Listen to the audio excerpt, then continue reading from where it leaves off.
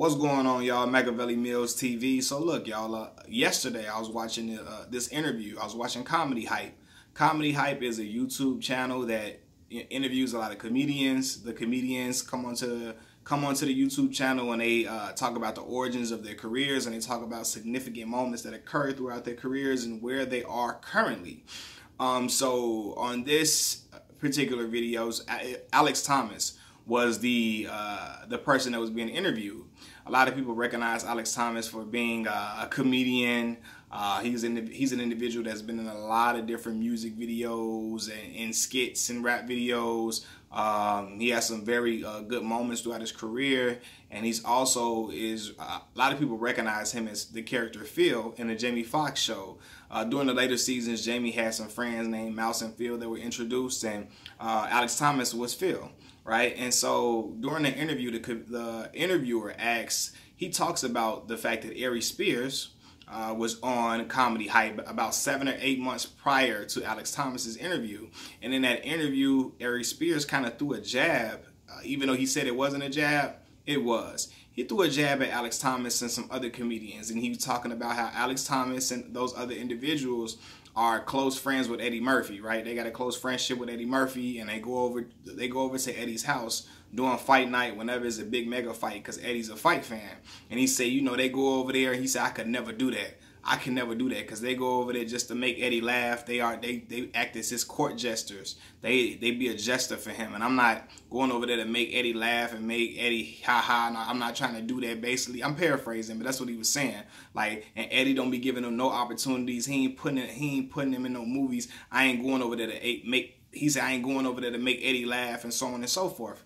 So when Alex Thomas was asked about the situation, Alex said, you know what?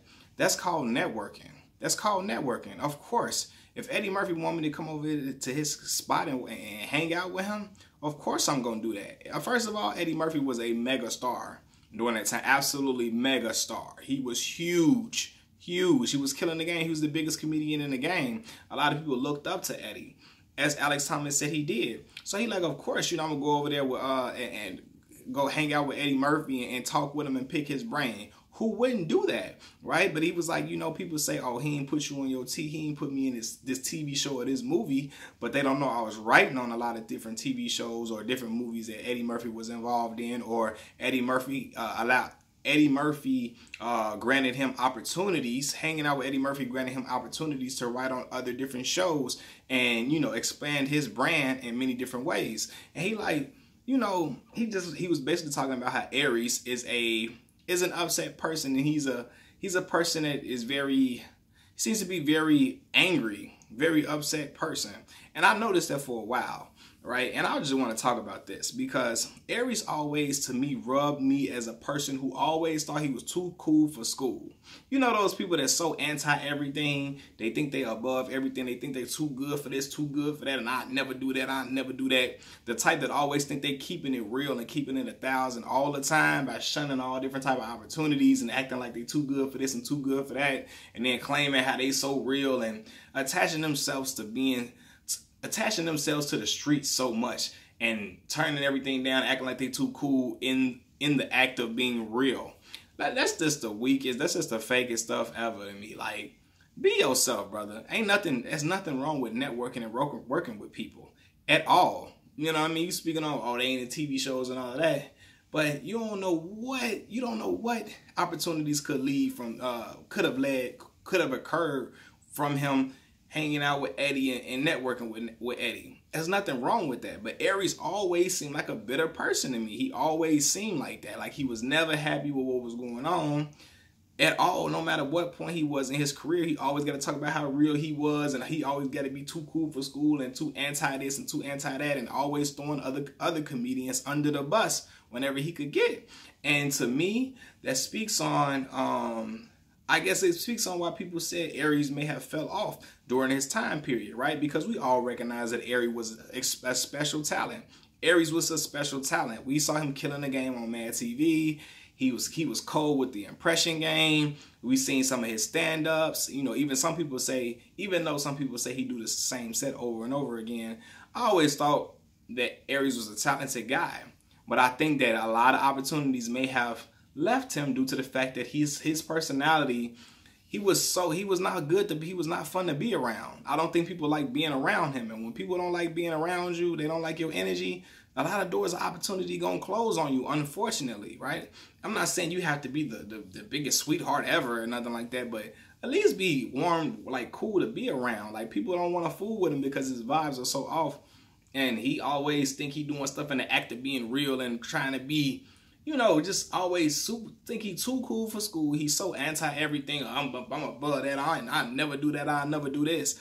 All in the name of keeping it close to the streets and all of this. And then he go back to the hood. Them dudes can't do nothing for him. Can't give him no opportunities. All they could do, are you a real dude? And then probably be laughing at him when he leave. So, and I always want to speak on the fact that I think people's energy, like your vibes, can affect a lot of things that's going on around you. Being this guy that's just negative to be around, don't want to be around. If you're a guy that people do not want to be around, I think it'll block a lot of your blessings and a lot of doors that could be open for you because you just think you too cool for this, too cool for that, and you above this and you too that. It's just people don't want to fool with that personality. You always throwing people under the bus every chance you get. You could be immensely talented and people are not going to want to work with you because you're a closed-minded individual and you always just... Aries always seemed like that to me. Always, every time he in an interview, he's slighting somebody else. He always throwing people under the bus and talking about what this person don't do and what that person don't do and how he do it. Come on, fam. This is not cool. And I understood what Alex Thomas was talking about when he was saying that. It's like, yeah, Aries is a talented guy, but he always comes off as bitter. And I know a lot of individuals that's like that. They all, they grew up in the hood, grew up in a lot of the same environments that I grew up in, right? But they think they always trying to keep it so street and be so real and so street. Like, that's doing you a disservice, brother. Because you thinking you being loyal to them dudes laughing at you when you leave. They can't help you with anything. They not loyal to you. They can't come through. They don't come through for you when you need them. So you trying to attach yourself to this street rhetoric and to this street image and all in the name of keeping it street. You anti this and you so above this, so above that. You too cool for this, too cool for that. Turning off a lot of opportunities to help feed your family. Opportunities to help you expand. Never forget about the hood. Never forget about where you came from. Never forget about your origins or your people. But you just so anti everything. You too cool. Just super cool. Like, bro, if you don't relax, bro, and live life, you don't got to be walking around being angry 24/7. Always angry, always upset. You got to gripe with this. You got to gripe with that. All the time. And that's what Aries seemed like to me. And Alex Thomas was speaking on that. Like, and maybe, if Aries would have been a more... Because I say this, right? People can say Kevin Hart is not the funniest comedian in the world. He's not, they say, oh, well, his stand-up isn't that great. Or some people may think he's corny, which is cool, right? Because I thought Kevin's first couple of stand-ups were very dope. I thought they were funny as ever when he was fresh off of Soul Plane and we didn't know he could do stand-up comedy. Although recently I do think he's fell off, right? As of recently, as far as like the comedy material in the stand-up game. However, I think a lot of the opportunities have been afforded to Kevin Hart, not because he kiss ass and all of that. Because I think a lot of people associate being successful. They think you always got to kiss ass and you got to be brown nose. Like, no. You could just be a cool, straight up, honest dude.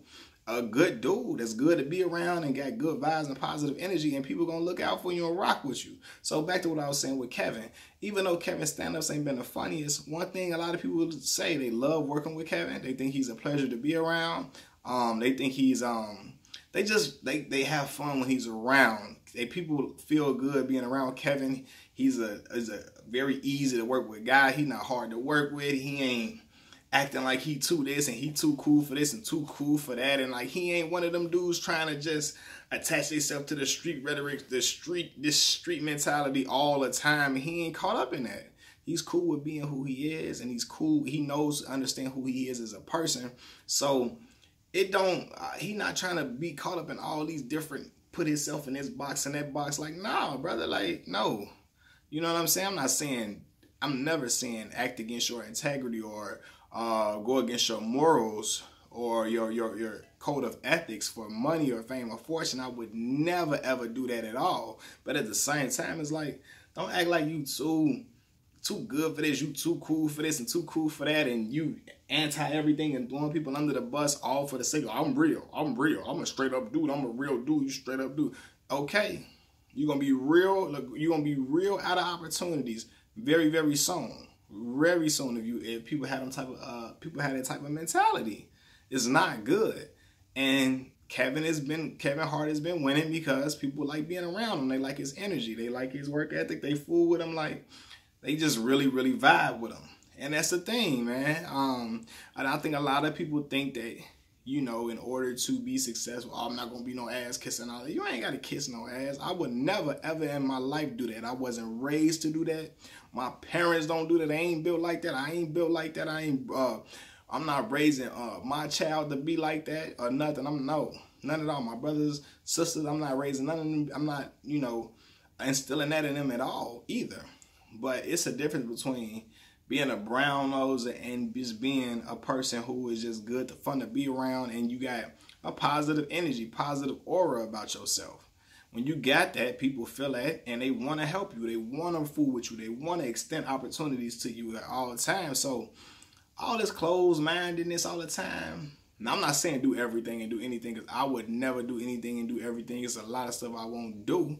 But it's like, when stuff like it's just going to somebody's crib, and it sounds like he feel like he mad he didn't get the invite. And what you call it, tried to, no, Aries Spears, I think did what you call it, say he tried to invite Aries over, and Aries acted like he was too big or whatever. Maybe Aries wanted to get the personal invite from Eddie, and then he acted, and he used the fact that I guess he used this whole thing about him not wanting to be a court jester and all of that for him because he didn't get the personal invite. Maybe if he got a personal invite from Eddie to come over to come over to Eddie's house, and he didn't have to get the invite through Alex Thomas or whatever, he didn't want to be Alex Thomas's +1. He wanted to get the personal invite. Maybe that was it. And then he tried to use the whole thing about I'm not gonna be his flunky. I'm not gonna be not flunky or his jester and all that type of stuff. Like, yeah, it just sounds like just some salty stuff, some salty hating stuff. And a lot of times Aries has come off like that a lot. And people, a lot of executives and all of that, and not even just executives, other people that's involved in movies and other actors and all the other people.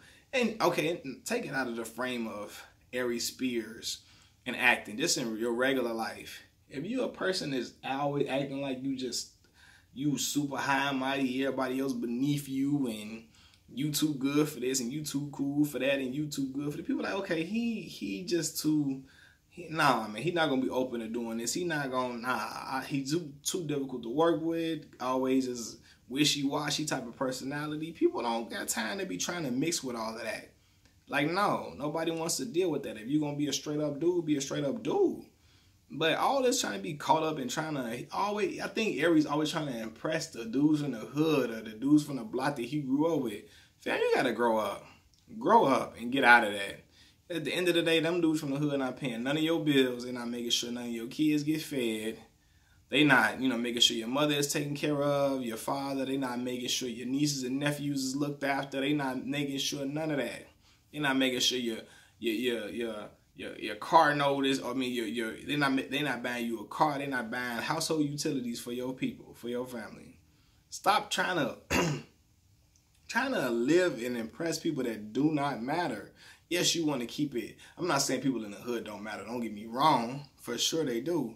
But I think he lives his whole life his whole career was based on doing stuff, and his whole life is centered around having the hood's approval for everything. Like, as a grown man, you got to cut that out. Like, you got to cut that out. And I think that causes him to be flip at the mouth, even though we know a lot of comedians are flip at the mouth and they just talk crazy because they got jokes. But a lot of times they get flip at the mouth, and Aries gets flipped at the mouth. And we seen how that worked out when he was on Corey Holcomb's 5150 show when Dude Zoe was hitting him with the elbows and all that, and all of that. But yeah, man, when you a person that's just obnoxiously just not cool to be, like, you just too obnoxious to be around, and people don't like you, just a negative person, opportunities gonna close. And maybe that's why we haven't seen Aries in a lot of things, because the word has gotten out that he's just not a good person to be around. It's not, people don't like being around him. People don't like the attitude that he presents. And in life, when people don't like the attitude you present, a lot of stuff get pulled off the table, family, unfortunately. And it's very unfortunate that it's like that, but it's like that. People don't want to be around a person where they got to walk on eggshells, or they feel like, oh my God, I don't want to say the wrong thing, or, you know, this person is just like, they just so, it's just, the vibe is just off, and it's just a lot of tension involved with this person, a lot of riffraff. Ain't nobody got time for that. Nobody got time for that. And yeah, and I spoke on those things because it's a lot of other comedians like that, like, you know. And as funny as Cat Williams was, Cat was a person that was just so off the hinge, that was cussing dudes out left and right, that people was like, yo, we can't be fooling with that. If it, like, you know what I mean? Like, I don't think it had nothing to do with the people, be the powers that be, didn't want Cat to win. Cat was winning for a long time. He was the lone black comedian that was getting all the big checks, all the big opportunities in movies and films and all. Like, he was getting all the stand-up specials. He was the Kevin Hart before Kevin Hart. But I don't think it was because, oh, he don't want to kiss. No. Cat wasn't about Cat trying to kiss, didn't want to kiss ass. Cat was just acting a fool. A lot of places that he went, and he rubbed a lot of people the wrong way because he wasn't fun to be around. And other people that was involved in Cat's, that was in Cat's camp, or that came up under Cat, it was some other people that just said Cat was just obnoxious. Like, he was just too much eventually. He eventually became too much. A young lady spoke on Cat like that. But yeah, man, in life, listen, I always believed in just being true to yourself, being true to your morals, your code of ethics, but at the same time, being a person who is being a person that people, when people leave, they remember, like, oh man, I feel good being around that person. I feel good being around him. He's a cool guy. He's a person that he's fun to be around. He's not a person who makes everything uneasy. He's a person that lightens up the room, like just a person that lighten up the mood, brighten the mood. A person that's just like what's the word I'm looking for? A person that's just a easygoing person, not a person that just think they too good for this and too good for that. Nah, don't be a dude that's too cool for school. It's just not equal success at all. Unless you just like a person that's just like in a sports arena, and your cockiness leads to your brand marketing or whatever like that. But nah, it's just, yeah, it's not a good look. And to me, I promise y'all, I think a lot of Aries stuff didn't blow. Even though a lot of people say he do the same set over and over again or whatever. But I think Aries didn't get to where he wanted to be because people just didn't fool with how he acts. He's just a bitter person. Being bitter? Come on, fam. Nobody wants to be around a bitter dude all the time. Like, who want to be around that energy? You don't want to be around it. I don't want to be around it. And that's just how it go. So I think it's just in life, man. Be a positive person. Be an uplifting person. Be a person that's fun to be around. Be a person that's just got good energy, man. It's just being genuine. And I think this happens genuinely. Like, be a person that, and I think the same with Aries. Like, it's cliche, it's very cheesy to say, treat others how you want to be treated. Because if Aries is getting clowned like that or then thrown under the bus and all of that, he'd be ready to fight. He wouldn't want nobody to say nothing like that about him. So in life, for real, like, we know what your grandma and your mama taught you. Treat other people like you want to be treated. Like, don't be an ass to people. You know what I mean? Like, don't trying to throw jazz at everybody just to do it all for the sake of getting a joke in. Every laugh ain't funny. Like, you ain't too cool for everything. And stop trying to impress people that don't matter. Stop trying to impress people that, the hood, they'll love me if I do this, they'll love me if I did that, they'll show me love if I do that. Man, damn them. Like, you gotta go out here and take care of your family, and you can get back to the hood. You can come back and show support for them and help them with need be and all of that, and try to help poor brothers out of the hood for sure. But All of that trying to do everything to impress them and just to be so you can stand outside and people clap when you come around for high fives and all that. Man, get the hell up out of here.